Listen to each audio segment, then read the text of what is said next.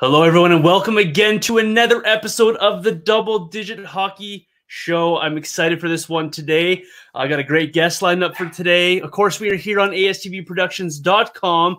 And don't forget, you can catch the show if you miss any part of it tomorrow on my YouTube page, Double Digit Hockey on YouTube there. August is normally the hockey dead month of the calendar year. This year is no different, but yet we're going to find something to talk about, and to help me with that today, I have a great guest. He is the play-by-play voice of the Drumheller Dragons of the AJHL. Auddie James joins me. Thanks for your time today, bud. How are you? I'm doing great, man. This has been a long time in the making. Yes. And I'm glad that we're able to finally get it done. But I'm doing well, and I appreciate you having me on. A little shame that I got your co-host on your podcast on before you, but we'll see if you can outdo him here. We got lots. I'll do my absolute best. Don't you worry. We got lots to get into today, despite the fact that there is actually no hockey. But before we get into that, what's keeping you busy during this offseason? What do you got going on right now as you prepare for a new season coming up? Yeah, no, it's like you said, man. It's been silly season in the NHL, so it's been keeping up with that. There's a lot of little things going on. We had a lot of stuff to talk about in the last few weeks. But as for time passing, just trying to keep up on the YouTube channel, trying to keep up on Twitter. Holy moly, everything and anything is going on Twitter these days. And I actually just got my schedule from the Dragons yesterday, so we were just working out which games I will be doing. So it looks like I'll probably only miss a few. But yeah, no, it was good. Just getting ready for the next AJ season. Getting my broadcast voice ready and good to go. And no, other than that, it's been pretty smooth sailing this summer. That's awesome to hear. Before we get into the AJ talk, I see the Blue Jays hat. I see the tweets online. A lot of Blue Jay love on the Twitter sphere there. What have you made of the season so far of the Blue Jays? And then I got to get your take. Is it Vladdy for the MVP, or are we talking Ohtani? Oh man, so the season it's been good. I've been a Blue Jays fan for a very, very long time. Not many people know this about me, but I would almost consider myself a bigger baseball guy than I am a hockey guy. Played a pretty high level in Ontario growing up, and it's always been in my blood. But yeah, the Blue Jays are a team to watch this year. You want to talk about a deep team. We started the year without Springer, and there was a lot of question on, do we even need this guy? And then he comes in and he picks up like nothing ever, like he never missed a beat, right? So it's a fun time to be a Blue Jays fan. It's a fun time to be a baseball fan in Canada. There's a lot of good reasons to be watching the Blue Jays right now. I like the additions at the deadline. Pitching was definitely a must. Barrios has been fantastic. Simba has been unreal. It's been fun. It's been a really fun season, and I don't want to say that I'm seeing flashes of 2015, 2016, but it sure would be nice if we had another. Yeah, no kidding. They're only 2.5 games back, I think, right now. I believe they're probably underway now in Anaheim as we speak.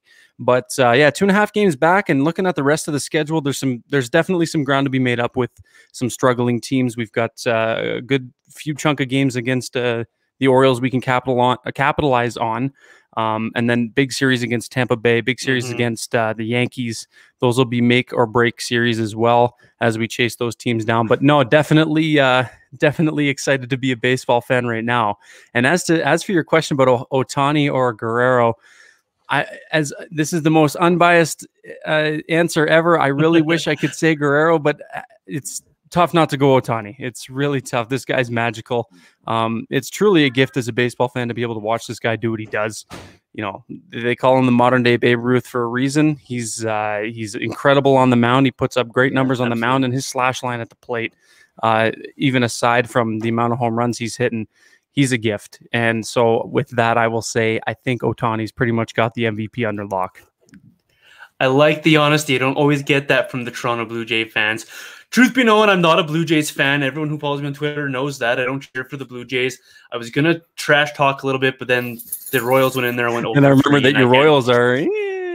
yeah, and then they get blown out in the first series back at in Toronto there, so I just kind of kept my mouth shut and cheer against them quietly now as time goes on. But great series against the Angels there, the doubleheader yesterday, and it's a great conversation between Ohtani and Guerrero Jr. We won't have that here because I'm sure the hockey fans are yelling at us right now on the podcast, but that's okay. Hey, that's what we do here on the show. We have a little bit of fun with things before we get going into things. All right, AJHL, it's coming quick. It's coming fast. How excited are you for the new season and to be back behind the mic calling these Drumheller games? Oh, it's going to be awesome. It's, truthfully, last year was my first year behind the mic with my lovely partner, Dustin Edwards, in the broadcast booth in Drumheller. But I'm looking forward to my first season with fans in attendance. Last year was definitely, we didn't get the same reaction out of those lovely cardboard cutouts that we had in the stands at the Drumheller Memorial Arena. But it's definitely something to look forward to be able to call some live games with actual fans. I find it, maybe a little bit difficult as a broadcaster to kind of keep up with the tempo and try to make the game a little bit more engaging in the sense that you don't have fans there. So maybe it was a bit of a struggle, but I think, obviously what doesn't kill you makes you stronger. So hopefully that kind of made me better at the craft, but definitely looking forward to some great Drumheller hockey. We've got some players that graduated. They're going to go play in the US for school next year. But there's lots to look forward to with this Dragons team, and it's going to be nice to see them play against the entire AJHL instead of just the cohorts that they did last year. We made it through two cohorts, or 1.5, I guess we'll say, before the season was inevitably shut down due to a COVID outbreak in the cohort that we were about to go into. So it'll be nice to see other teams. It's going to be nice to see Blackfalds as well. They're going to be coming into the league this year. Some pretty nice jerseys. I know you're a jersey guy. Yeah, we'll get into those for sure. We'll talk about that later. I don't want to jump the gun, but no, very excited about that. Very excited to see some other teams as well, and looking forward to seeing some fans back at the Drumheller Memorial Arena. It's always hard to gauge expectations for these junior A teams, junior B teams. What would be a fair expectations for the Dragons this year? I know they've had a little bit of success in the past. They're in a tough division with, we'll get into the two juggernauts in a little bit here as well. What's a fair expectation for these Drumheller Dragons this year for you? You know what? They like I said, it was hard to get a good judge of it last year just because of the cohorts. We didn't see, it's very similar to the NHL, right? It's going to be a completely different looking NHL this year because the divisions are going back to normal. So it was, again, an AJHL and an NHL season unlike any other last year. But for the Dragons, I'm expecting them to come out strong. There were some young guns last year who were playing in the bottom six that we're going to expect to take some bigger roles and bigger leaps this coming season. Like I said, with some players graduating, going on to play in the NCAA next year. So yeah, it's going to be nice to see some of these kids take some bigger steps next season. The Dragons, I would expect them to be a playoff team. The more hockey, the better. And obviously, being behind the mic for a playoff game is something I'm going to want to be a part of. I would expect them to fare pretty well, but I know we're going to talk about the Juggernauts, and that's probably going to be the stopping force of the AJ this year. Well, let's get there because these two that always seem to be there. But I want to start with an individual player, a guy who was drafted 25th overall in this past NHL draft to the Columbus Blue Jackets, a guy who's caught my eye, a guy who's getting that comparison to being maybe a Makar light type of hockey player, Cole Coolmans. Is this his league to run this year for you? And how good can he be in your eyes? Yeah, honestly, the upside that this kid has is incredible, an absolute gift to watch. And just a quick side note, you love seeing players from the AJHL and from these junior A leagues in across Canada getting taken in the first round. 100%. And even, it's great to see. And I think it just speaks volumes to how underappreciated, maybe not underappreciated, but maybe undervalued these leagues truly are as a development league. We tend to think about the USHL, and we talk about obviously the CHL, the Dub, the O, and the QMJHL in Canada.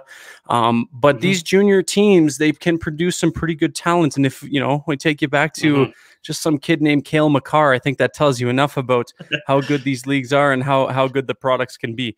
But yeah, I definitely think that this is he's going to be a force to be reckoned with this year in the Alberta Junior Hockey League. He was a gift to watch last year, a gift to call last year. And I'm definitely looking forward to seeing some more of him and maybe some more players take next steps in the 2022 entry draft as well. People always look at the AJHL and the WHL and then in Saskatchewan and so forth as almost like competing leagues, but it's nice to see them not being competing leagues, but companion leagues and just developing these great young hockey players Kale McCarr and now Cole Coleman are very good results of that companionship and that partnership that these guys have, breaking it just down to being player development rather than trying to be the better of the two leagues. I like that. AJHL does not get enough love. You worded it perfectly there.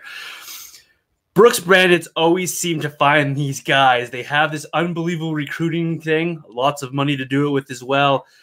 They're probably the team to beat again. That goes without saying. But what are you expecting from Brooks? Are they as good as years past, or maybe this is a bit of a down year that someone could catch them? You know what? I never think you want to count this team out, because the minute you start thinking that they're going to maybe take a step back, they shock the hell out of you, and all of a sudden they're one of the top teams in the league again, right? So I don't want to set my expectations too low for this team next year, just for the sake of not looking silly. I definitely think that they're going to be a force to be reckoned with. They've never given us any kind of false hope to thinking that they're going to be a team that's just going to be, as many people like to call it, the free pass on the bingo card, right? So there's no such thing as that in any league, I don't think, let alone a team like that who's been so dominant for so long. Like I said, great team to watch, and I'm looking forward to seeing kind of how dominant they truly can be, because we never got to play Brooks last year, so I never got to see them up close and personal, but definitely looking forward to seeing kind of the tempo and the pace and how our Dragons can keep up. That's quite the system they have there, quite the organization they have there, and the model of consistency in the AJHL. But they're getting the run for their money now. Okotoks Oilers, they seem to be coming every year. This might be the year they could catch them. How good can Okotoks be? And is this as good of a roster as I think it can be to be able to take over the Bandits here? For sure. And I'll preface with this: as good as we give credit to the Brooks Bandits, the AJHL is truly a league, is an any team league. There's not a lot of teams that can, until the season starts and we start seeing how these teams play, there's really no definitive answer going into a season, right? We know Brooks is going to be good, but at the same time, we know Drumheller is going to be good. We know that Grand Prairie is going to be good. We know all these teams are going to be good, right? All these teams have what it takes to beat one another. That's why they play in this great league in Alberta. As for Okotoks, I truly think that they can take some steps forward. Again, another team that unfortunately due to the cohorts I didn't get to see last year, but a team that I'm very looking forward to seeing next year. And maybe we'll have to do a follow-up sometime in the middle of the AJHL season where we can kind of take a deeper dive into it. But looking forward into this season, I definitely think that Okotoks can be one of those teams that are top of the AJHL standings. I've had Gino DePaoli on my show. As you know, he's the play-by-play guy of the Okotoks Oilers. Yep. He swears this is the year, so we'll see how that works out. I'm going to have to get you both on later in the season. And, not if Drum has anything to do with it, I'll tell you that thing. I'll tell you that for sure.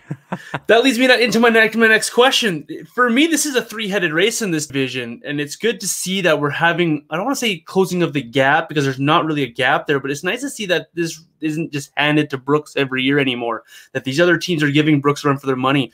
You have the Dragons there. You have the Oilers there to try and win this division, but they're not alone in this chase. We have a new team in this chase, I should say.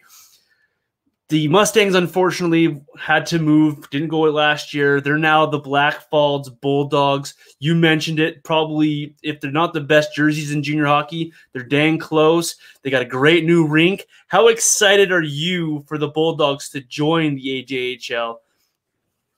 Well, I'll tell you one thing. If they're as electric as they are on Twitter and as interactive as they are on Twitter, then this is going to be a team to watch in the AJHL this year. But all jokes aside, I think that this is going to be a lot of teams are going to look at this and kind of think of, I try to relate it to the NHL as much as I can, in the sense that Seattle's coming in here and they're going to be the new kids on the block, and Blackfalds will be the same in the AJHL. So I think a lot of teams will kind of have a play in a feeling out period with them, and we'll see how they fare out. But I'm looking forward to seeing those jerseys in action, man. Holy moly, are those things not gorgeous or what? They're the best. They're that third jersey that they made as well. That just gorgeous, right? Like, how are you not going to get one of those and have one? I just don't understand how you're not going to go out and have all three of them, to be honest. Oh, it's hard. It's going to take a dent in my wallet, but I think I'm going to be absolutely worth it, right? That's Christmas for me right there. Totally. This team, is electric on social media, as you mentioned. They're electric in talking to the people that I've talked to in the organization. They've built a junior team from scratch here, a bunch of new players coming in. I don't know if you know how hard that is, but for me, that's got to be a big task to undertake, and they've done that quite well. So I'm very excited to see the product that they can put on the ice. It is unfortunate the Mustangs left Calgary, but Calgary still does have the Canucks there. The Canucks have had a bit of a hard time. They rebranded recently. What are your expectations for the Canucks here? Have they finally found a little bit of ground to work with for you? You know, you'd like to think so. Because as much as, you know, I cover the Dragons, and obviously I'm a little more, I try not to be biased towards them, but being employed by the team is definitely, you know, you carry some biases around. Yeah. I won't lie. But I think the thing that you like to see the most, and especially in development leagues like this, are teams taking the next step. Because at the end of the day, you know, say what you want to see these players take the next step. Like I said, I mentioned this before to you when we were talking about the Cale Makars and players from the AJ going in the first round.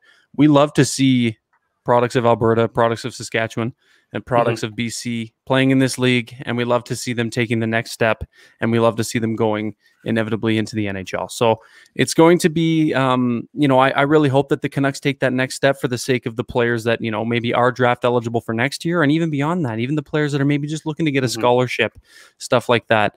We want to see these kids continue their hockey careers after the AJHL, whether that be professionally or academically.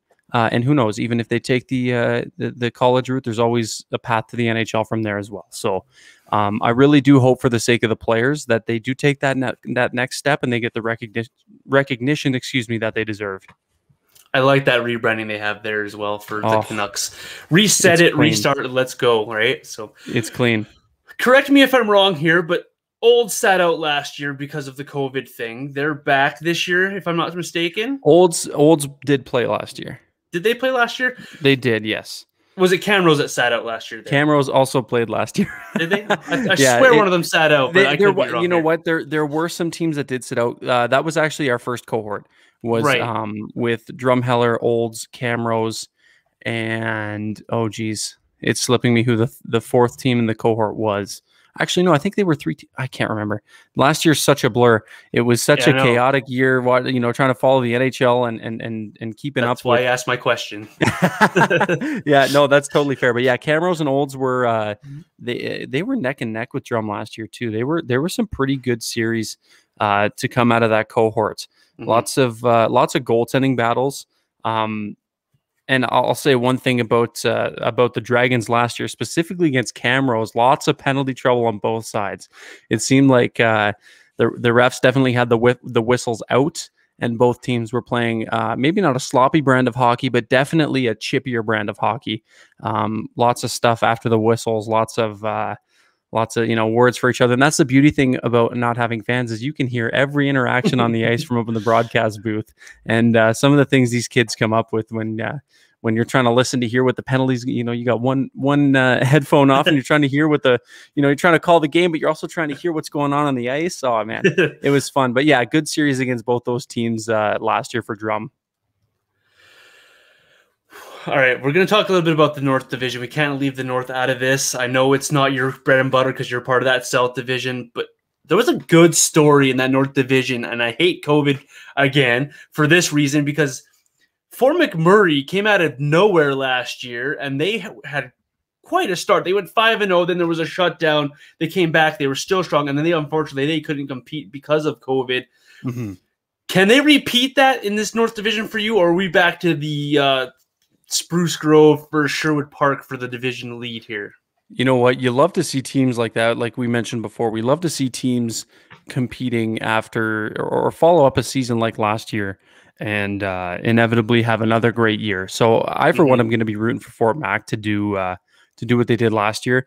But you're right. They had this almost swagger to them, and they were scoring a lot of goals really fast. I remember doing out-of-town scoreboards at intermissions and seeing those Fort McMurray games and just thinking to myself, holy moly, if we ever have to play against these guys, we better put up some shutdown D. Yeah. And our netminders better be on their toes, because this is a team that likes to score goals and they know how to score them in bunches. So they're definitely a force to be reckoned with. And I sure hope that for the sake of, like I said, we care about the players, right? This is something I care the most about these development leagues are the players. So I hope for the players' sake that they get the same experience that they had last year, and we see some more players graduate and go, play some pro eventually later on in their careers. I don't want to set this bar too high, but they looked like the Bandits of the North for a while there last year. They did. Very unfortunate how their season ended. So I hope those kids, like you said, can come back and have a good season. We talk about Spruce Grove all the time and how good that they are. That is another outstanding Alberta program. What can we say about the Saints coming into this year? Are they back to being the favorites of this division for you, or are they in a rebuilding kind of a rebuilding form for you? You know what? I think that it's safe to say that until proven otherwise, they'll probably be that team that we've come to expect in that North Division, a powerhouse, a dominant team, a force to be reckoned with, similar to how we see Brooks in our division, right? So I definitely think that they are going to be, until proven otherwise, like I said, anything can happen in these leagues. And that's another reason why I love junior hockey so much. Is because you don't have those teams year after year like your Tampa. Like, you can't compare. The thing is, you can't really compare the AJ to the NHL or other pro leagues because there's so much turnover, and it's not because there's so many trades and all that, but it's just inevitably players grow out or they age out, right? And they go on and they continue their academic career. They go on and play pro. They go to Europe. They do whatever they do, right?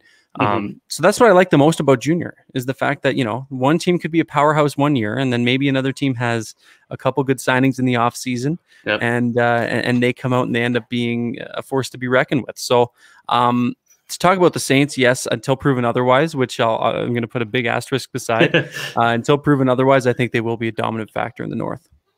Much like the Bandits have the Oilers on their heels every season, Spruce Grove has Sherwood Park more seasons than not nipping at their heels. What do you make of the Crusaders going into the new season? Again, like, I'm going to bring it back to the whole until proven otherwise. When you have those teams that are always kind of knocking on the door, constantly on your heels, all it takes is a couple, little moves, whether it be in the off season or, via trade, whatever they do. All it takes is a couple little moves similar to how it can change in the NHL. And that can put you over the edge. So if that's something that they can do, then it's hard to forecast it now, but it's definitely it's not outside of the realm of possibility. I'm interested to see where you go on this one, because I've asked this question to a few other people. Who are you most excited for to going back to these seasons? For me, it was the 20-year-olds, those kids who are the overagers who have a chance to finish out their careers. Felt really bad for the last two age groups that had to age out of the junior leagues, whether it was Western Hockey League, AJHL, wherever they were playing. Who are you going to be most excited for to get back to a regular season in regular form and have a chance to finish? Is it the overagers for you? Is it the new kids coming in? Is there specific players for you? Yeah, you know what? We had a few overagers last year who ended up inevitably getting some scholarships, which was great.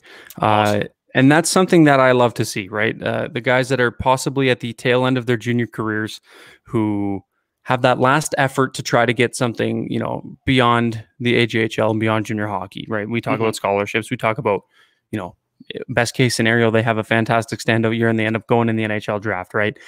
So I think it's almost always going to be the overagers for me, just because it's kind of like they're playing for a little more than just a championship, right? They're playing for, some of them are, want to go to school, or maybe they don't, their path may not be the NHL, so they want to take the school route.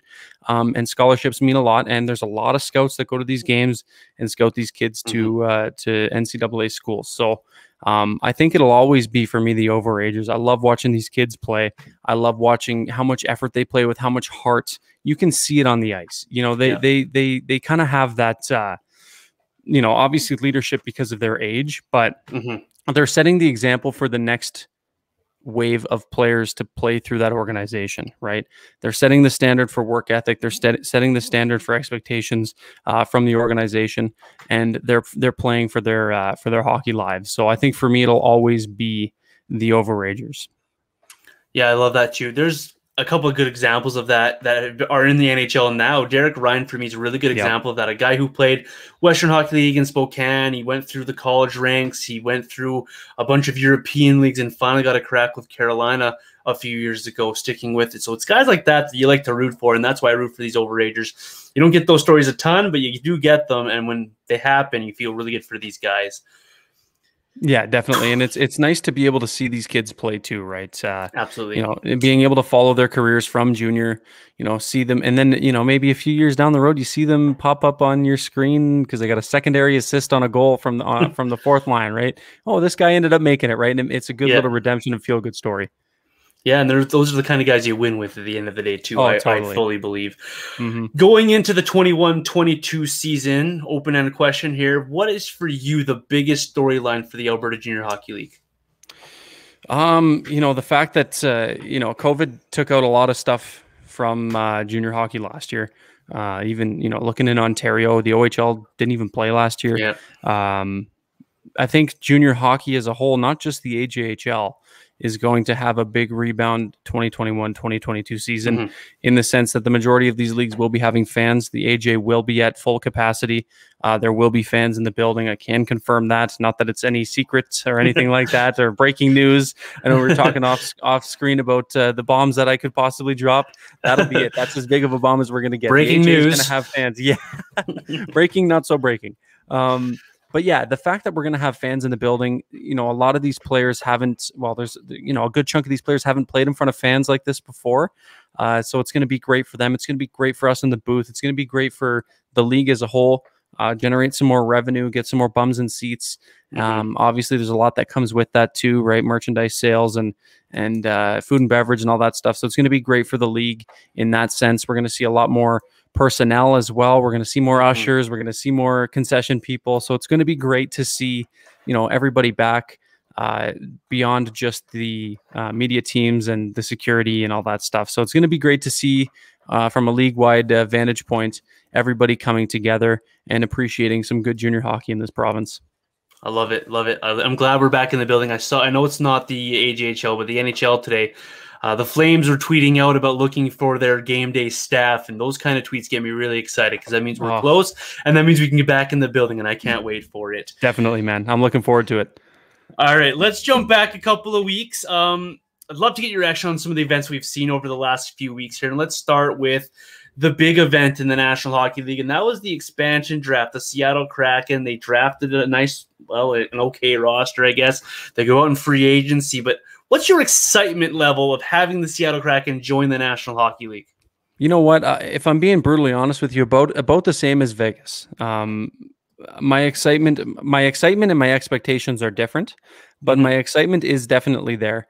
I love seeing you know, a band of players that were exposed going to new teams. I love seeing them come together and kind of, you know, seeing the chemistry being built from the ground up, truly in a new, like in a brand new setting for everybody. I think it's always great when we see another team come in, especially in a market that we think can be profitable, such as Seattle. I definitely think that's the market for it. People had doubts about Vegas, but look at that. I mean, like, that's probably arguably one of the best markets in the league right now. So I'm definitely excited to see Seattle potentially become that as well. And from a league standpoint, it's always great to have more competition, right? These guys are playing for the same trophy that everybody else has been playing for in years past, right? So it's going to be great to see the competition level up, especially in the Pacific Division. It's going to make for some interesting hockey and some interesting rivalries, I think, for sure. And I'm definitely just looking forward to seeing a new team and a new set of beautiful jerseys on the ice. I'm going to always bring it back to jerseys because I know you're a jersey guy. I'm a jersey guy. And, you know, the minute those things go on sale, I'm sure you and I are going to be putting a dent in our credit cards real soon. I already got 2 set aside. I'm going to get the Fleury brothers. I got to get one of each. Get a Fleury brother on each. I'm a big WHL guy, so I've already got that all planned out. Just have to convince the wallet to say yes and let me do it. So that's the biggest part of the whole thing. That's the big X factor for everything. Well, this mortgage seems to get in the way about once a month, so we'll see how that turns out. I know how you feel. Ron Francis took a lot of heat for the way that he went about the expansion draft, but he went about it with the fact that he wanted to arm himself with cap space, a new weapon in the National Hockey we've seen over the last few years here. Then he went out in free agency and he got himself a load of players, including Larson, Alexiak, Grubauer, Schwartz, Wenberg, Johansson, Dunn, and more. What do you make overall of the job that Ron Francis has done for the Kraken as they get their set up here? Yeah, I definitely think that the expansion draft was a little bit different. I think that it was unexpected. I think we could say there was a lot of picks that were a little bit of a head scratcher from the casual fan, but I like to trust what NHL GMs do because they're there for a reason. We can scrutinize and criticize them as much as we want, but at the end of the day, they're the ones that are calling the shots and that have done this before. So obviously there's a calculated play with every move that every GM makes, unless your name's Ken Holland. But so it was, I figured we would. But yeah, no, free agency was great. I think they capitalized on some negotiations, especially with the Grubauer signing. They capitalized on the fact that maybe it was taking a little while there for them to come to an agreement with Colorado. And Seattle swooped in and they were able to get the job done. And like you said, capitalizing on the biggest weapon in the NHL, which is cap space now. A lot of casual fans and a lot of people don't realize how much of a weapon having cap space is. Look at what Arizona's doing, right? They're going to embrace the tank for a little while, take on some bad contracts, and they're going to, reap the benefits in the sense that they're getting these picks and they're getting these young players that are they're going to in turn profit from in, the next 3 to 4 years just for eating the salary of Jay Beagle and Louis Eriksson for the next, I'm pretty sure those guys have 1 year left on their deals anyway. So it's really nothing to them. They got to get to the cap floor somehow. They're going to weaponize with that. And I think Seattle's going to do the same thing. It's, I definitely think they've got some more moves up their sleeve. I don't think they have anything drastic planned. If I were to guess, I think they might just roll with what they've got and then weaponize that cap space come the deadline. Take on expiring deals from teams that are probably trying to make, they can broker a lot of these deals too. They can be the third people in to take salaries on and reap the benefits from two teams. So it's going to be interesting to see what else they do going forward. I don't think, like I said, I'm not an insider or anything, but if I were to guess, I don't think that there's going to be many massive moves that we see in the next little while here. But they're definitely going to weaponize that cap space, and I'm excited to see what they do when they do it. Me too. There's always a plan with Ron Francis, and we know that. His choice of coach also caught a lot of people off guard. I personally don't mind it. Coach Hackstall actually does a really good job at communicating with his players and getting the most out of these guys. Is he, for you, a good option for the Seattle Kraken? Was he the best choice for you going for Seattle? I don't know if he was the best choice. He wouldn't have been my first choice. In fact, I was actually a little bit taken back and shocked. Not to say I think he's a bad coach. He had a great career. Where did he coach in the NCAA? North Dakota, that's right. So he was a great coach in North Dakota, and then he inevitably came over to the NHL and, maybe struggled a little bit. He wasn't a terrible coach by any stretch, got dismissed from Philly, went and did some associate coaching with the Leafs. And, now we see him behind the bench as the head coach of the Seattle Kraken. Sometimes I think too, you talk about these players and getting a fresh start with a fresh franchise. I think the same could be said for coaches. So we can see maybe, a different and a new revitalized Dave Hackstall. And, maybe Ron Francis has something to do with that as well. A lot of it comes down to the GM and the coach that, they work hand in hand as a tandem. I think it's about finding the right fit with the GM as well. And I'm excited to see what he does. We saw what Gerard Gallant did when he came into Vegas. We saw him packing his bags from Florida and then taking the next exit to the airport and stopping in Vegas. So we'll see what happens here. I'm excited to see kind of what his techniques and kind of how he'd like to, deploy this team that was selected for him by his GM, Ron Francis. One thing about Ron Francis is he's not shy to do things his way, and I think that's what he's done with Seattle so far. And I can't wait to see them on the ice, and I can't wait to see that they put on the ice there. Right across the border there, they have a natural rival. How important do you think that to play into the success to Seattle and vice versa to Vancouver? Yeah, no, that's that. Like when I said that we're going to see some new rivalries, I'm really excited to see not only Vancouver, but we're going to see a lot of them in the Pacific Division here. I'm excited to see what happens with them in Vancouver. We have that. We do have that, natural proximity of where they're located geographically. Yeah. And I'm excited to see kind of where that takes the rivalry. It's definitely something to look forward to. I would imagine that, maybe some fans in Seattle were fans of the Canucks and, at the time, but now that Seattle's got their own team, we're probably going to see some allegiances switched over. And I'm definitely excited to see kind of what energy the fans bring for both of those sets of home games, because you're gonna see some Canucks fans. Granted that the border is open for this, you're gonna see Canucks fans in Seattle and vice versa, just due to proximity and the fact that they're the newest team. I just wonder how big that invasion on each side of the border is going to be. I can't wait for it. Let's talk about Vancouver a little bit here. They go out and they make a big splash to get a lot of cap relief in the short term of bringing in Oliver Ekman-Larsson to the group. Where are you seeing Vancouver this year in the Pacific Division? Have they taken a step forward for you, or is this just recycling the problems that they've had for a few years here? They're such an interesting team. It's so intriguing to me to see the moves that they make and not think that they're going to just basically redo what they did last year. I don't think Oliver Ekman-Larsson is, and this is no this is no breaking news. He's definitely not the same defenseman that he once was, especially at that cap hit. But I'm very, very intrigued because I feel like they can still pull it off. You know what I mean? Like they're one of those teams that they could do it, or they could finish dead last like they did last year. Like it's one or the other. There's no in between. It's not like we're going to see a middle of the pack team. I feel like we're either going to see a dominant force in the Pacific Division, or we're going to see them in the basement for the duration of the season. I don't think there's really going to be an in between. I'd love to know what you think, though.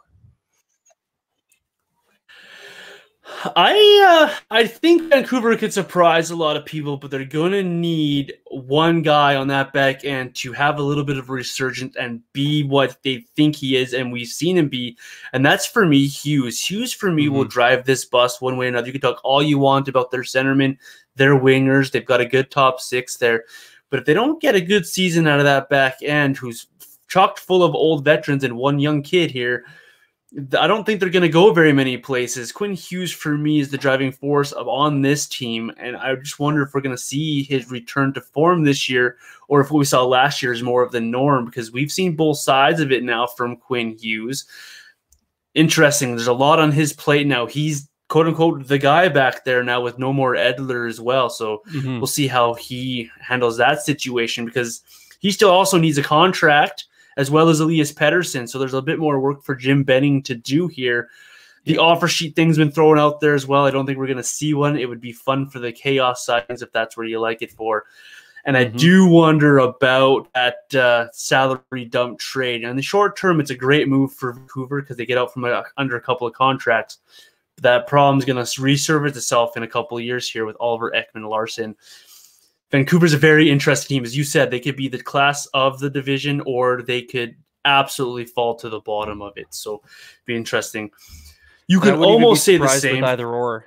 You know what I mean? Like I wouldn't be surprised with either.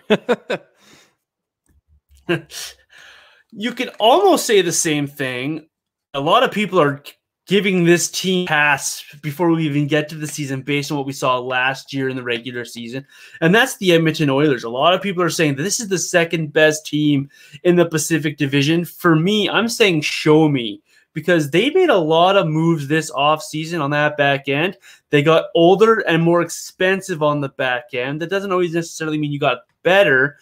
And you really didn't improve your forward depth, which was their Achilles heel in the playoffs last year. Interesting your thoughts on where you think the Oilers are going into 21-22 season. Yeah, it's funny you hit the nail on the head. A lot of people are already writing this Oilers team into being the second best team in the division behind the Vegas Golden Knights. And it's interesting to hear even, the guys on the radio or even insiders and analysts talking about this team and thinking that they're going to finish second in this division. But like you said, you put this perfectly in show me, right? They've done nothing so far to show us that they've taken the steps that they need to take in order to become a better team. You're going into next season with the same goaltending tandem. Not to say Mike Smith was bad this year, but last season, but Father Time will eventually catch up. As we all know, Father Time remains undefeated. So, is this where we see Mike Smith take a step back and then they got to rely on Mikko Koskinen, Stuart Skinner, right? We don't know what's going on there. Maybe we see Stuart Skinner. That would be a good nod to the WHL right there.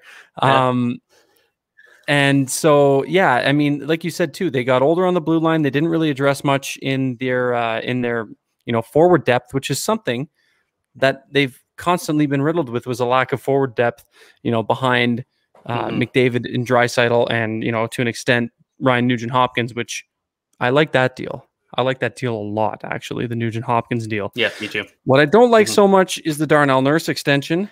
That's a bit of a head scratcher, and we'll ask the San Jose Sharks how they feel about. Yeah, exactly. We'll ask the Sharks about how they feel about paying big name defensemen like that. Cough, Erik Karlsson, $11 million to be the player he is now. I know it's not the same contract, but Vlasic, you got Vlasic, you got Karlsson, and you got Brent Burns all making a significant chunk of change. We actually talked about that a couple days ago on Barn Burner. But yeah, it's going to be interesting because I think, like I said, you hit it on the head. It's going to be a show me year. Like, show me, Ken Holland, that I'm supposed to trust what you're doing. Because as it stands right now, I don't even think Oilers fans are very happy with the moves he's made and the money he's given out to certain players. I like the Warren Fogle deal. I don't like it at the cost of Ethan Bear. There's just a lot of head scratchers with this guy and this team. They're gonna be a big question mark to me. I don't see them finishing second in the division, though. I'll tell you that much for free right now.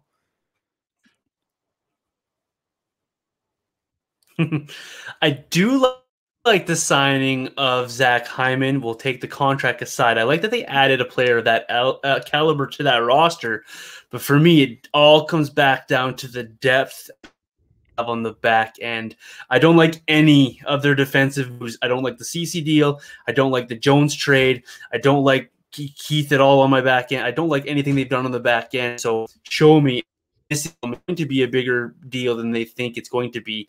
And I think they're going to miss Adam Larson and the aspect of the game that he brings to the Edmonton Oilers. Interesting. Show me. I think we're both on the same. All right. You have the jerseys hanging up. I have one hanging up behind me. Let's get to both of our bread and butter. The Flames and the fans, they were clamoring for change. They got a change they didn't expect in Mark Giordano being taken in the expansion draft. Nothing else big really has happened for the Flames. They did sign Blake Coleman. Where are you at with the current state of the Calgary Flames? So they definitely made change. And that's something that Brad Treliving spoke about in May on Locker Cleanout Day, is that there would be change. There has been change. We've seen some stuff go on. I'm confident in the GM because I think that he's fighting for his GM life right now. So I think he's going to be doing everything he possibly can to ensure that this is a successful playoff team going forward. I like the Coleman signing. Again, similar to the Hyman one. We'll take the contract out in the later years. I think it's going to be a good signing in the first few, and then we could run into some problems, but we'll see. We'll cross that bridge when we get there. We're jumping the gun a little bit and saying that it's going to be a completely bad deal for the entire duration. But yeah, I do like what they've done. I like, I think I will end up, I think a lot of fans will end up liking the Zadorov move. Cause he's, a lot of people, and you see it a lot on Twitter. I know you see it because, you call it out. I call it out. A lot of guys call it out when people are just being silly. Right. And a lot of people coming in talking about the Zadorov contract and saying that, oh, he's not going to replace Giordano, which is not what he was brought in to do. He's a defensive I'm not going to say specialist, but that's pretty much the only aspect of his game. He's not going to light up the score sheet, but he is going to be a big shutdown body. We talk about size and the intangibles. He's got it. And I truly do think that we're going to grow to like this signing, once they do settle in arbitration. I agree with you there. This Flames group is going to have to defend as a group and not as individuals to make up for the lack of a Mark Giordano. And that goes from his leadership of Chris Tanev down to what can Juuso Välimäki do for this group. Let's go back to the Blowman signing as well. You mentioned that the last part of that deal is going to be ugly. Let's call a spade here. But that leadership he's going to bring in the first couple of seasons, I think is going to be invaluable for the Flames up front and for those young kids. You're thinking you have a Pelche coming, you have Zari coming, Dubé's breaking out here. You're going to need some good leadership around these kids. I love what Blake Coleman can bring to the Flames. I love that signing. I don't care how long of a signing it is. I like it. The question will be for this Flames group, though, are they better than what they were last year, and can we see them get back into the Stanley Cup playoffs for you?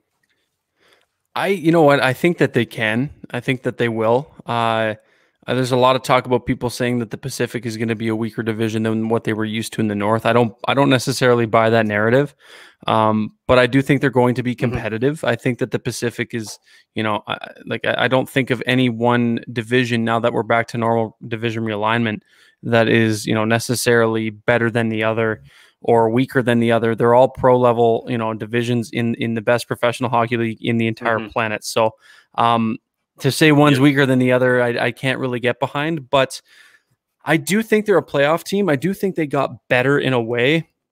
And to circle back to the Coleman signing, I think he's hungry. He wants to be here. You see it on social media. You see it with him taking his family to Banff and going to the locker room and getting a jersey for, his kids and stuff like that. He wants to be here. He's excited to be here. He wouldn't have signed here if he didn't want to be here. Aside from maybe it was the better offer than what he was offered, but that he does want to be here. At the end of the day, I truly do believe that he does want to be here. And I think that speaks volumes to a player's character.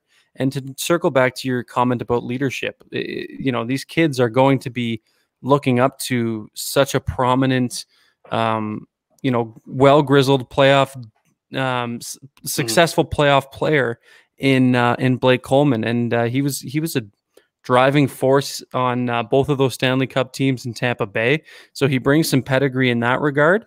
I definitely hope that these younger players can learn a thing or two. And even, some of these guys on the roster that aren't so young, some of the veterans could even learn a little bit from the player as well. So we'll see what happens, but I do like the signing, and I definitely think the Flames did get better, and they still will get better because I don't think Brad is done. I think we're going to see some more stuff down the pipe here, and I'm not talking about Eichel because I don't know what the likelihood is of him even coming here. And if I'm being brutally honest with you, I'm getting real sick of saying his name and seeing his name everywhere. I put out a tweet and people lit me up for saying that I can't wait for Eichel to sign somewhere else so that the people in Calgary can stop talking about it. So it's getting a little tiresome, and the longer we wait, the more tired I grow of hearing his name. But I don't think that Brad is done. And like I said, I'm confident in the GM. I agree with you there. I'm not going to go back to that name you just mentioned there. We'll skip right over that topic of conversation for this show, maybe another show, because I don't want to talk about it. But I do believe the Flames aren't done. I do like what they have there. I do like they slot right now, using a Peter Lombardius word. I'm very interested to see how these guys respond to the adversity they had last year, to the coaching change they had last year. People are calling him Dinosaur Daryl Sutter. I think a full training camp is going to do him a lot of good for this organization, for this team. Expectations for you then. Let's put all three of these Canadian teams against one another. If you were to pick who's the best, who finishes the hot three teams for you? Well, I made the mistake of saying the Flames would last year, so I don't know if I want to do that just for the sole purpose of not being the jinx again this year. As much as I think the Oilers won't finish second in the division, any team that deploys Connor McDavid and Leon Draisaitl night in and night out is going to be a force to be reckoned with, because those two are kind of good at the game of hockey. So we can't necessarily write them off on any given night. I think of the three, the Canucks are the worst. And then I truly think that it's a coin flip between Calgary and Edmonton. I don't think that you can definitively right now say one is better than the other, because I think that Calgary is becoming more and more complete, from running 4 lines and 3 pairings and obviously goaltending. I think they're becoming more and more complete. Whereas Edmonton does have 2 superstars in Draisaitl and McDavid, but they're missing a lot of pieces otherwise, because we're not sure what their goaltending tandem is going to be. We don't know what it's going to look like with Father Time and the fact that Koskinen hasn't been good at all. And like we talked about just previously, the blue line is expensive, it's old, and it's unproven right now. So I'd say it's a coin flip. I do give the edge, I think, to the Flames a little bit, and that's not even being a homer. That's just like looking at it from an analytical side of things like you and I like to do. I do think I give the edge to the Flames just ever so slightly. But I do think it could be a coin flip between either two. But I do definitely think that the Canucks are at the bottom of the 3 Canadian teams in the Pacific. Now, here's where I throw the curveball at you. We spent a good chunk of time talking about these Canadian teams and about Seattle. We didn't mention Vegas for good reason, because we think that they're probably going to finish first. There's 3 other teams in this division we don't have time to deep dive into today on the show. If you had to put some money, are any of those 3 California teams jumping up there into that playoff race for you, or are they still all just at the bottom for you? It's hard not to think that the LA Kings are one of those teams that could be competitive in California. It's not going to be San Jose. I don't think it's going to be San Jose for a while. I think they're going to have to go through a little bit of a retool or a mini accelerated rebuild before they're competitive again. And the Ducks, the Ducks are the Ducks. They've got the Flames number for some reason, but I don't think that they're going to be competitive. I truly, honestly, I wouldn't be surprised, John, if we see the LA Kings make a push for a playoff spot. I love the signings that they made this season. This offseason. I love the deals they've given out. I love the fact that we're going to see Cal Peterson in a more prominent role now. I love that we're going to see some of these young guys coming up, and I think that there's a lot of veterans on that team that these young folks can learn from. Byfield learning from Anze Kopitar. Kopitar is pretty much training his replacement at this point. You know what I mean? Absolutely. I think Byfield has the ceiling and the pedigree to even possibly be better than Kopitar was, or not was. He's obviously still playing, but when it comes time to look at the careers sometime down the line, I think that it's going to be tough. It's going to be a tough call to see who finished with the better career. It'll depend on how much hardware Byfield wins, but honestly, I don't think I would not be surprised to see the Kings. I would even put money down on them squeaking into the playoffs. We are all quick to always just hand out these things before taking a little bit of a deep dive into it. I know we still have a month and a bit till the season kicks off, but I'm right there with you. Everyone's quick to give Vegas and Edmonton 1-2 in this division, and they just default to the rest of this division. I wouldn't count out Los Angeles making a good push for it. I wouldn't count Seattle for not being in that conversation for what they've done as well. Right there with you. I love a lot of what the Kings have done this offseason. I love to bring that up and to throw that curveball at people at the end of talking about what we talked about here and see if they can back up their point. So that was well done by you and awesome. Auddie, this has been a ton of fun. This has been great. I appreciate your time today. I want to give you a couple of minutes here to plug your new podcast. Just came out. Episode 2 just dropped not too long ago. What is it? Where can we find it? We know it's with Mr. James Johnson we had on the show 2 weeks ago. Floor is yours, sir. Tell us about your podcast. Yeah, so we're part of the Bravera Media Network now. We are a podcast with them called the Barn Burner Hockey Podcast. We are on Apple. We are on Spotify. I'm not sure if we're uploading to YouTube or not yet, but I'm sure that's going to be in the works. But yeah, just a weekly show where we kind of just bounce ideas off one another. We talk about the happenings of the week in the NHL. And I think that's, obviously similar to what you do, we're going to be bringing some guests on as well. We've got some stuff lined up for next week and into the future as well. But now that we've both been on yours, I think it's only fair that you come on ours. So I think we're going to have to do something there and set that up pretty soon in the not so distant future. Yeah. So yeah, you can find us on Twitter at Barnburner Show. You can follow myself and James. He's at James Johnson YYC, and I'm at Auddie James on Twitter. And yeah, aside from that, just working on stuff on my YouTube channel, which is again just self-titled Auddie James.